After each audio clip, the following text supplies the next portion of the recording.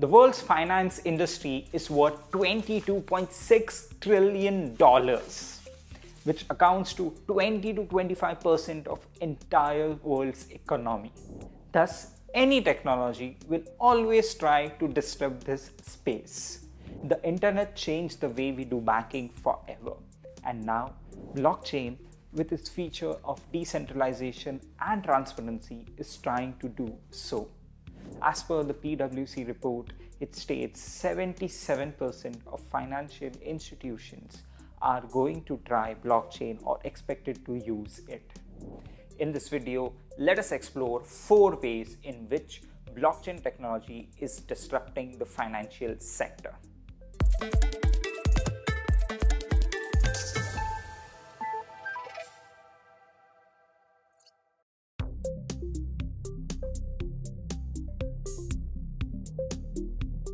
Today, transferring money to other countries takes a lot of time and has lots of challenges.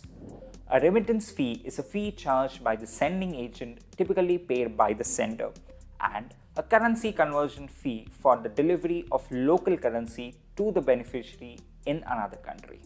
The global average cost of remittance fee is painfully high at 6.5%. That's more than double the 3% target identified as a sustainable development goal by the United Nations. Lack of transparency is one of the primary reasons for it.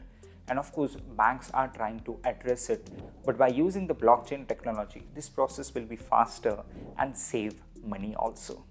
Some blockchain startups in this space are Bitpesa, Ripple, and Bitwage.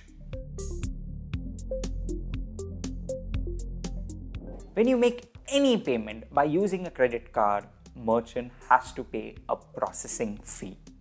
This reduces their profits and eventually get passed on to you by increasing the prices. In blockchain, there are no intermediaries involved, and that is why there are no profit cuts. Blockchain payment minimize or eliminate the entire transfer fees by streamlining the entire process. Traditional credit card companies are in fact taking a note of it and adapting to it. In fact, MasterCard has started a StartPart global startup engagement program dedicated to supporting fast-growing digital assets, blockchain, and cryptocurrency companies.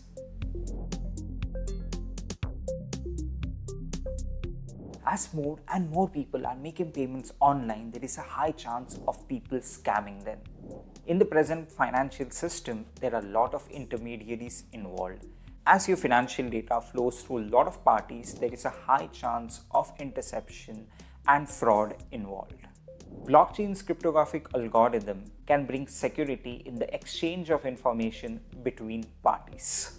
Ben Samaru, co-founder and CEO of WonderFi, a decentralized finance platform, says, in traditional finance, clean audit trails can be difficult to procure at times, which has led to severe economic losses in the past due to negligent behavior or malicious actors.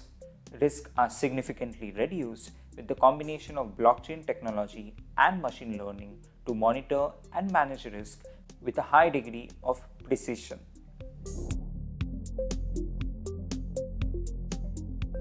Blockchain's low cost allows startups to compete with central banks that are promoting financial inclusion. They do not have restrictions like minimum balance requirement and transaction fees. While using blockchain has a lot of potential, it has challenges when it comes to worldwide application. The primary one being the change in the rules and regulations required in every country, and also the blockchain's ability to manage transactions at a higher volume. As major players are exploring the possibilities, only time will tell, will the blockchain be able to create transparent, reliable, and accessible financial system for everyone.